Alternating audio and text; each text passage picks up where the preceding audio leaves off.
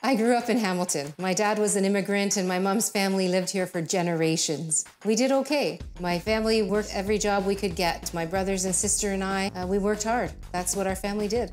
My mom had to pinch every penny, she had to watch every dime, but we did all right. I paid my way through university as a waitress, working in restaurants, and when I finished, I decided I needed to give back, so I spent time working as a community organizer in a legal clinic.